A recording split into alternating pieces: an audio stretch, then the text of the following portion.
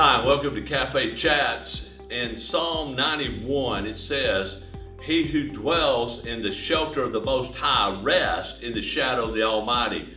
If we're listening to that and we rephrase it in our language or our vernacular today, what we'll see is it says when we're in a right relationship with God, then it changes our total perspective on everything, and things that would frighten us or cause us anxiety or disturb us don't anymore.